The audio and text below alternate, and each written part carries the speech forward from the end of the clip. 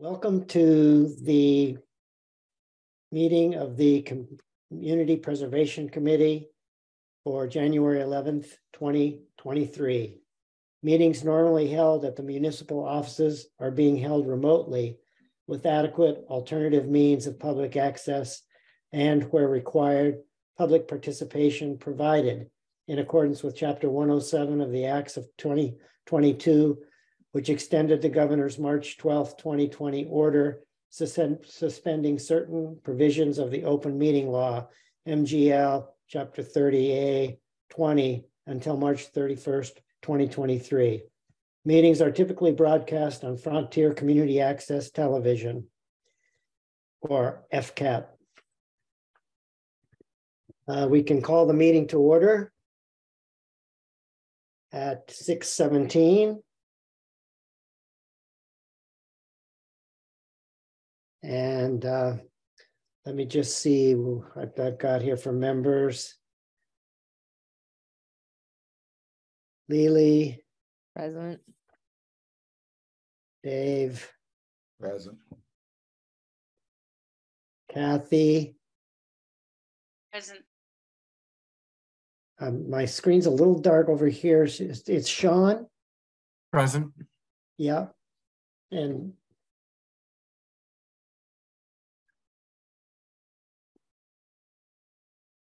Frank. Yep, present. All right, great. Any guests? No, I don't see any. Can't imagine why not.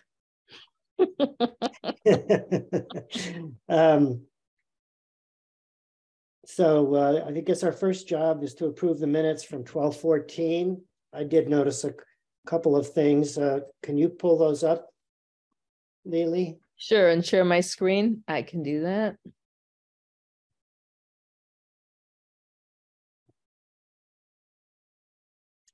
Hang on, sorry. There we go. Y'all can see this, right? I can make it bigger. Let me hide these things. It looks fine to me, but whatever. My name is Kathy Sylvester. Yes, that was my first correction. Oh, Kathy Sylvester. And Ben said he's not going to be here tonight, right? I thought he was going to be here, just wasn't going to be able to take notes, but okay, he hasn't popped in. And then Libby is with an EY, correct? That is correct.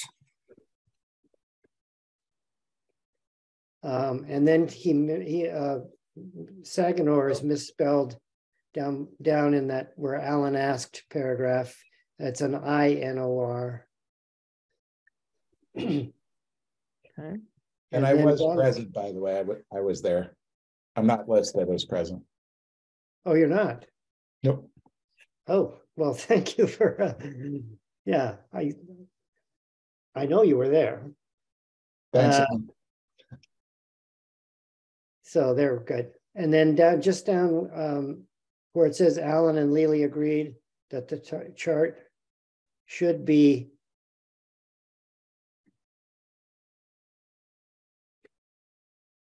I think no, that's fine. I don't have any issues. Yeah, there were two. There was like a chart, and then there was a link to the walkthrough, and this is correct. So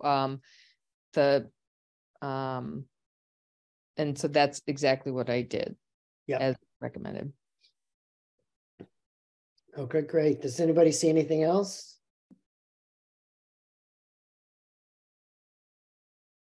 No, I moved to approve the minutes as amended. Second. Seconded. All approved can say, raise your hands. I guess I prefer that. Yeah. Aye. Okay, we're good. Okay, so I can stop sharing my screen. And it's approved as amended. Excellent.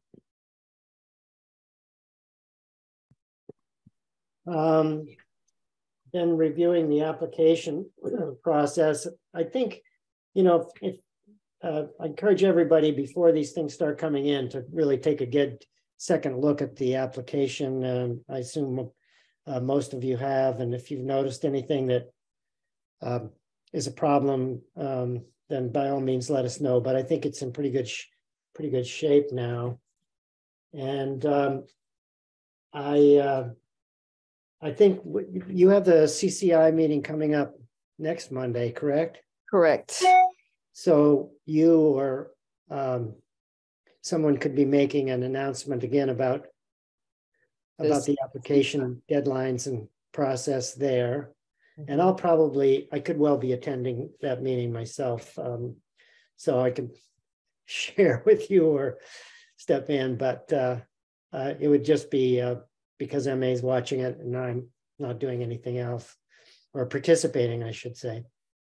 I do have a question about the application process, and I know we went through this last year, but I just want to be reminded. So wearing my chair of senior housing hat, we are going to be submitting an application, which we've actually completed. We're just waiting for the the consultant's charge to be able to share it.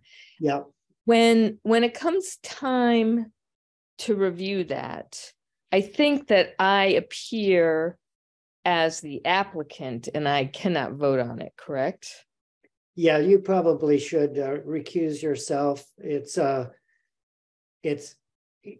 you know, the issue usually is whether you have a personal financial interest in an application. So if you were if you were in a butter to a piece of land, or you had other kinds of things going on, that's the real bottom line for conflict of interest. Okay. But I think you have gray hair, so I don't know. I mean, I'm over 55. I think you're good. Yeah, but I'm not a developer or anything, so I got you. Okay. I think you can also speak to it for sure. I mean, there's nothing. I'd much rather appear as the applicant and recuse myself as long as we have a quorum. But if you,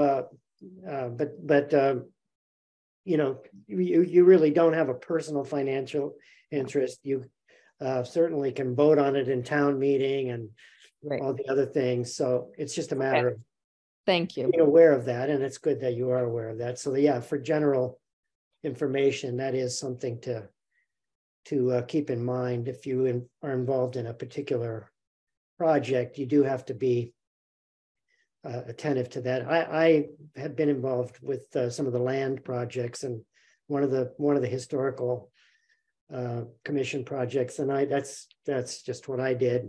And I think if there had been not enough votes, I would have taken a chance probably and not worried too much about it. All right. So, you know, we do have this possibility of having to have a meeting during April before the town meeting, which we still haven't necessarily determined it has to be there, but we've set a date. Everybody's familiar with the fact that we're primarily going to be meeting in March.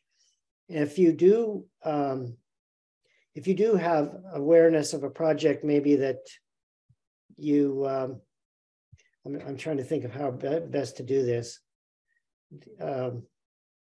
You can certainly refer people if people have mentioned that they are applying for a project and it's before the March 1st deadline. You can certainly consult with Lily or me about you know, some kind of preliminary basic information they might need, because sometimes there's just some of those issues can come up about people asking a question, and there's not a problem with that, preferably by email and not by phone calls, I think, in both of our cases.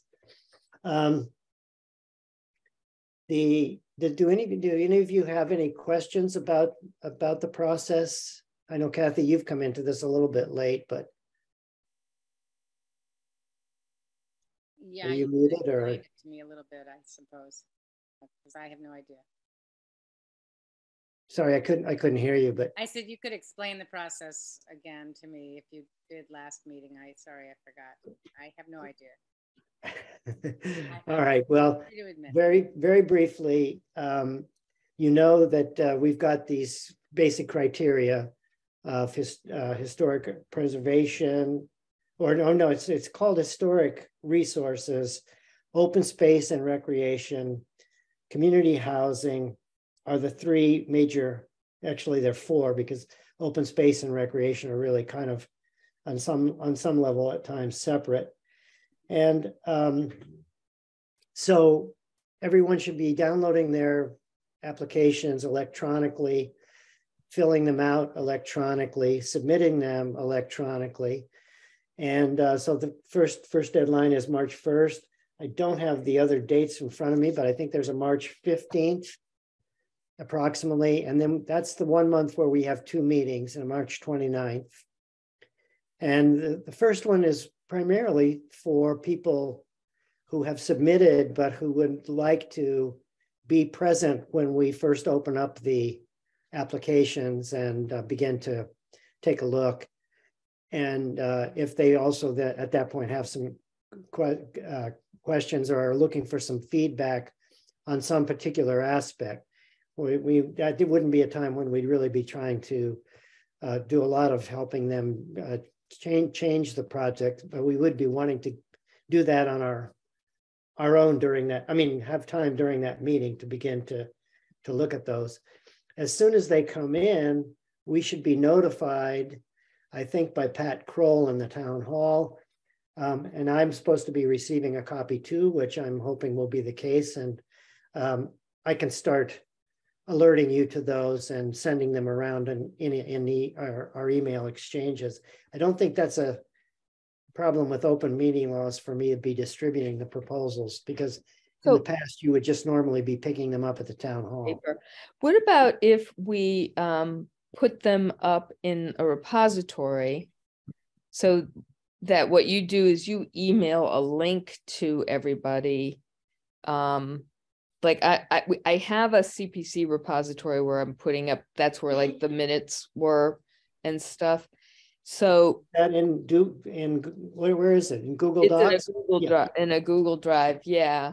And if it's up there, then I mean, because they are public documents for everybody anyway, and so they can be viewable, but only editable by the people in this committee.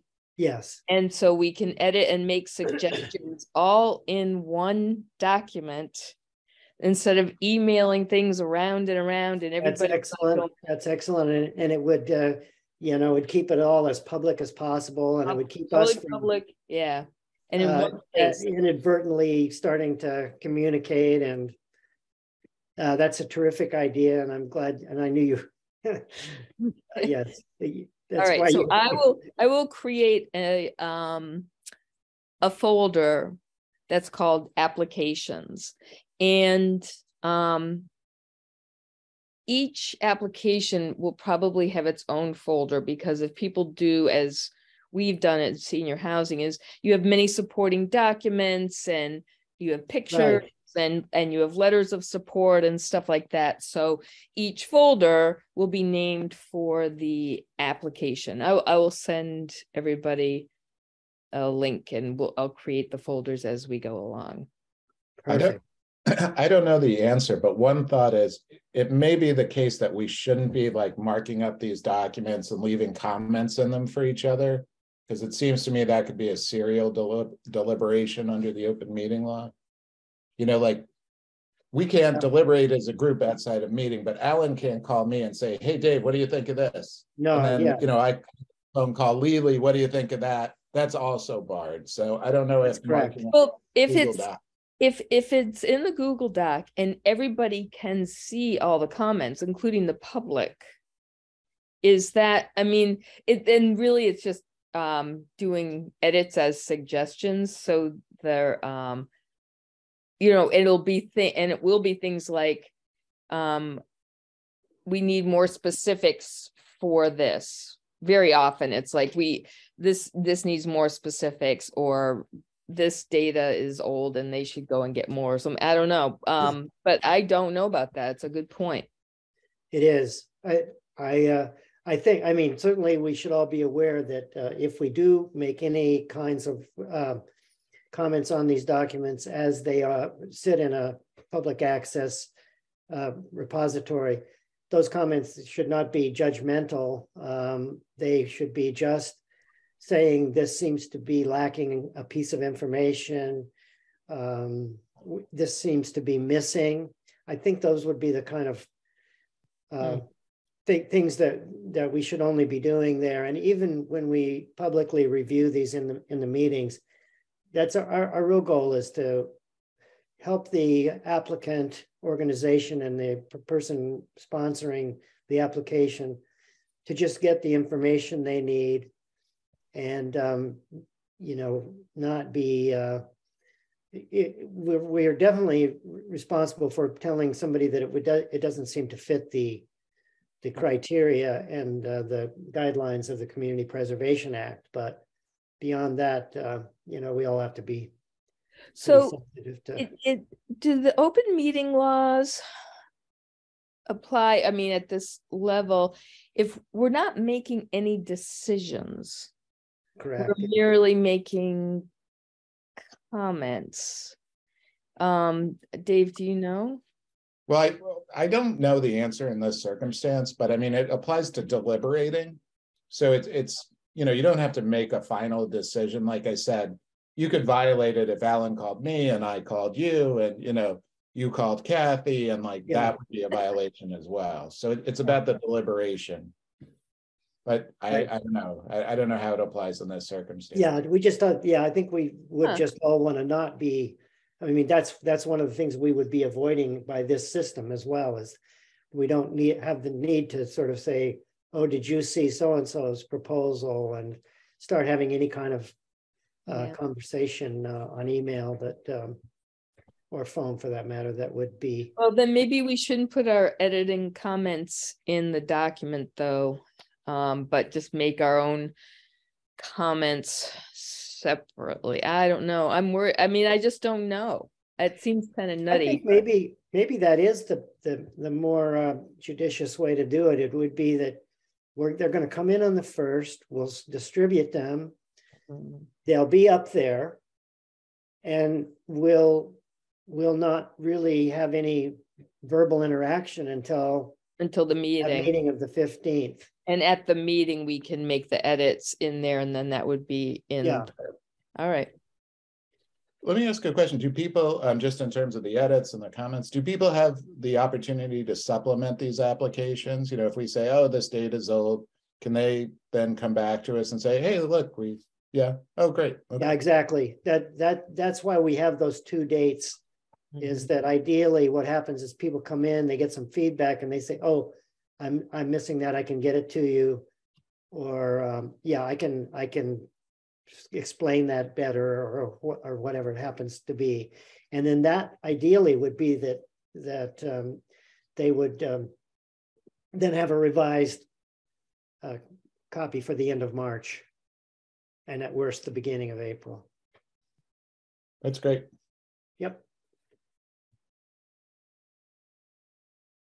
Okay, so let's agree that should be the process, and I think we'll be in good shape. And it probably is better not to start putting comments written into the proposals while they're online. So I suppose they could even be PDFs, Lily, right? But I don't know how. Oh yeah, but you can edit PDFs. But I think we're better off making them be docs, so that when we're in the meeting, that's going to be we can make the actual updates on the doc or notes in the doc. Yeah. In the meeting that says, John Doe will be updating this data. And that way, then when they come back and we're reviewing with them again, we'll say, oh, you said you were going to update this data, but I don't see it. So you know what I mean? We'll keep it in there.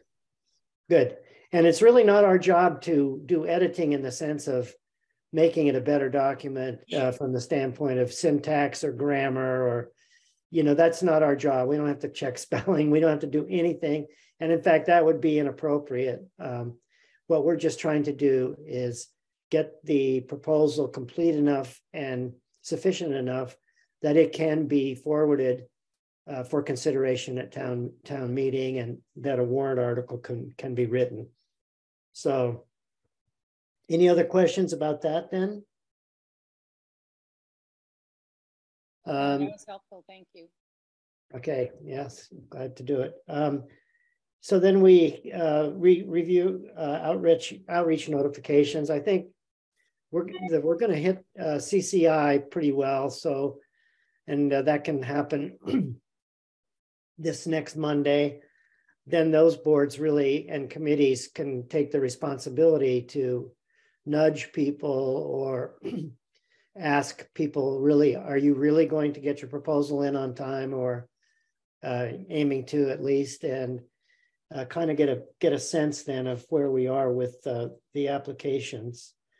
And I have sent, just as of today, in fact, a blurb to FCAT to post that starting anytime from now until the 16th of January, I hoped for the latest. And then that will be up there through March 1st as a reminder to folks who watch meetings on FCAT or you know, are looking there. Oh, and I had a thought. I serve as the elector under the will of Oliver Smith, which I may have mentioned. Yes. I post in Deerfield now from time to time, telling people to, if they're refinancing a mortgage or something, to consider doing it through the electors. And I will tell you that we just got the largest mortgage request from Deerfield because of that. And it's really exciting because we're really going to be able to up our grants because of it. But anyway, I say that to say that Deerfield now, people actually read it and it actually works. So what do you all think if I were to post there something along the lines of the community preservation, the CPC deadline is March 1st. Wonder if you have a project that is eligible for funding. Check this link and be sure to apply if you're a candidate, and then link to that FAQ that we actually also have in the application. What do you all think of that? I think it's great. Yeah. I think it's very good. All right, I'll do that, and I'll even do it tonight right after our meeting, with some sort of a picture of somebody handing out money or something. That always gets people's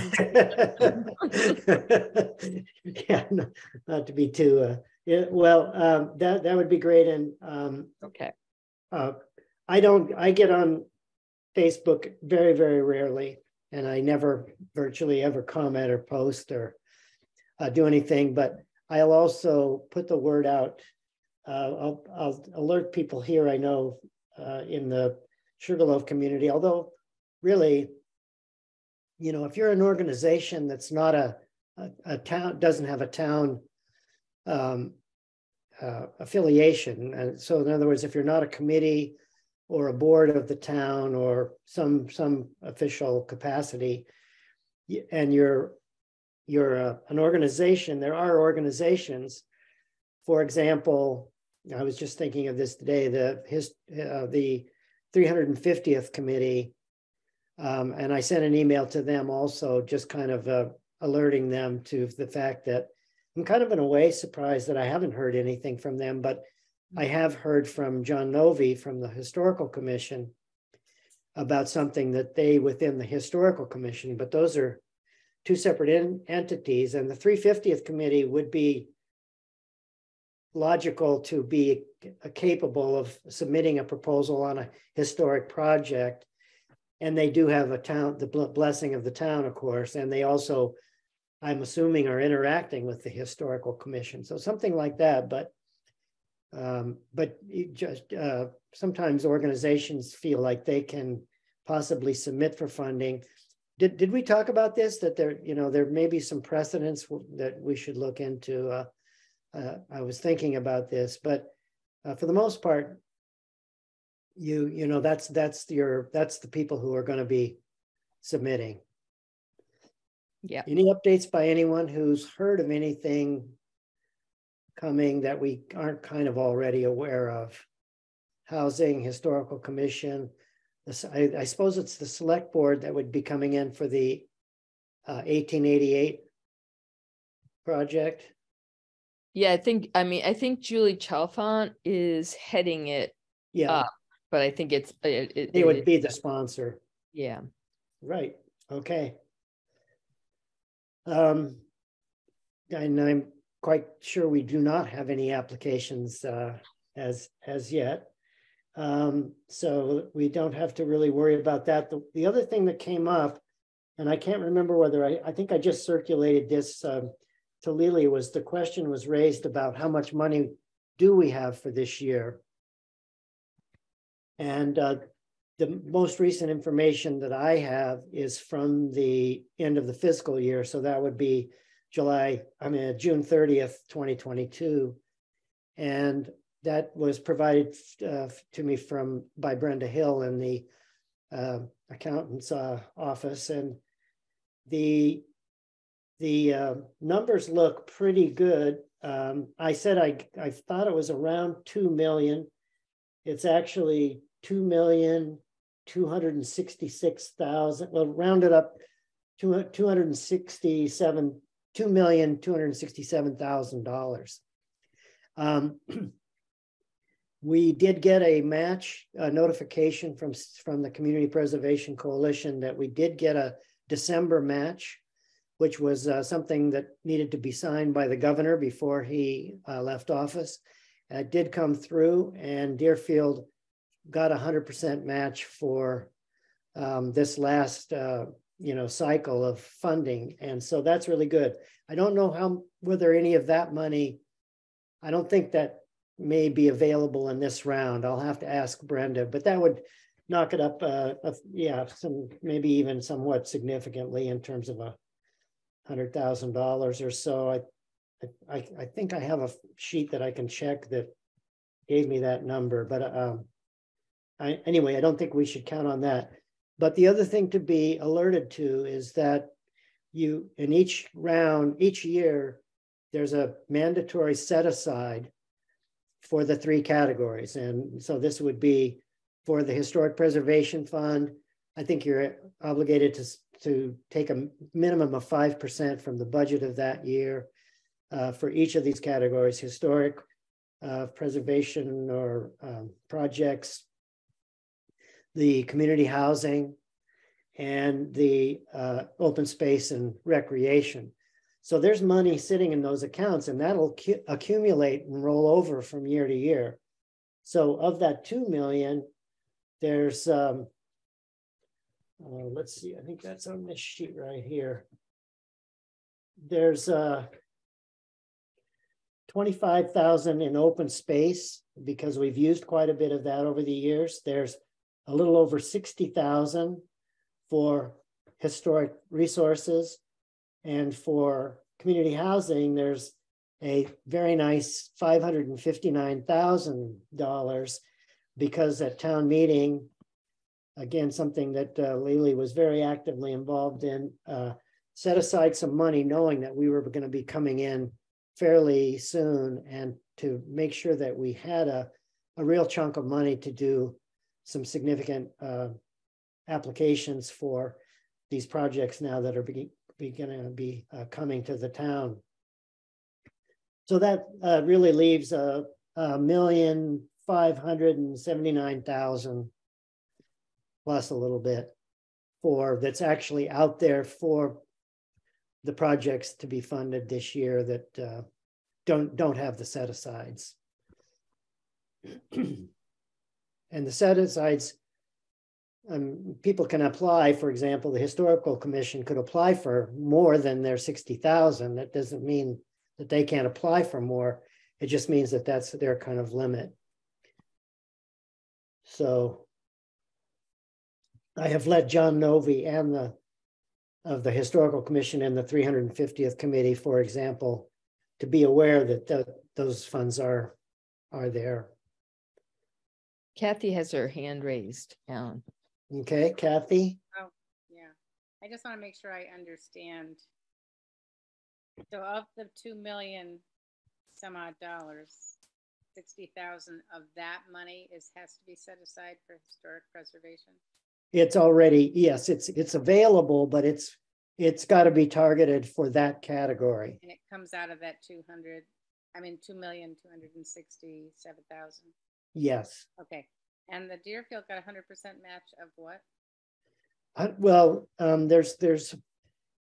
you know, when you vote, when a town votes to approve the Community Preservation Act for their community, you can go in at three different percentages. You can go a high of 3%, 2%, or 1% if it passes.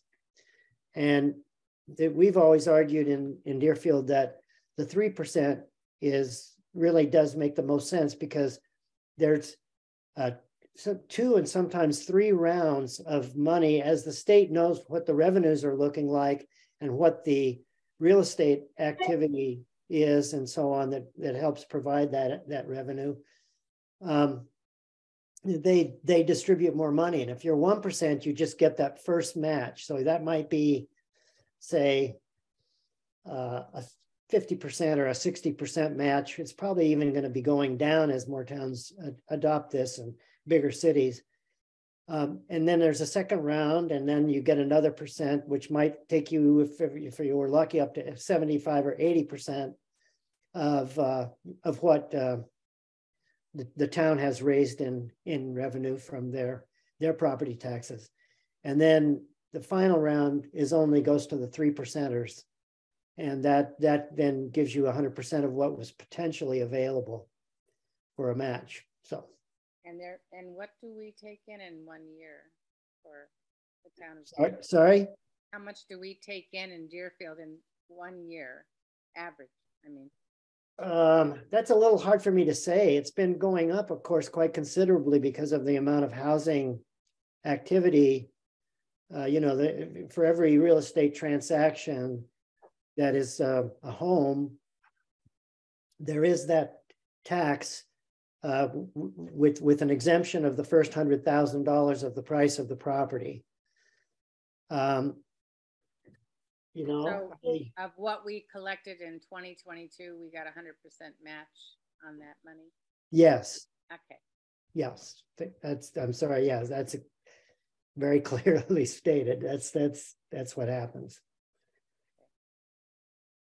I think in that email that you sent from Stuart Saganor that there was a link to a spreadsheet that had all the towns and what they got. Yes, so, I have that. I didn't print it out, and I'd have to.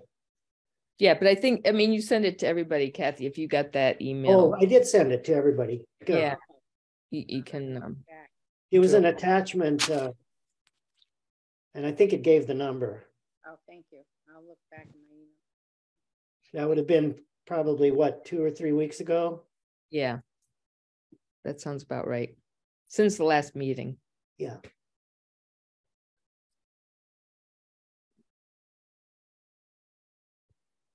So, any other comments? Any other appropriate new business that we need to consider tonight? Well, if not, then I think we're. I would move that we adjourn. Second. All right. All in favor?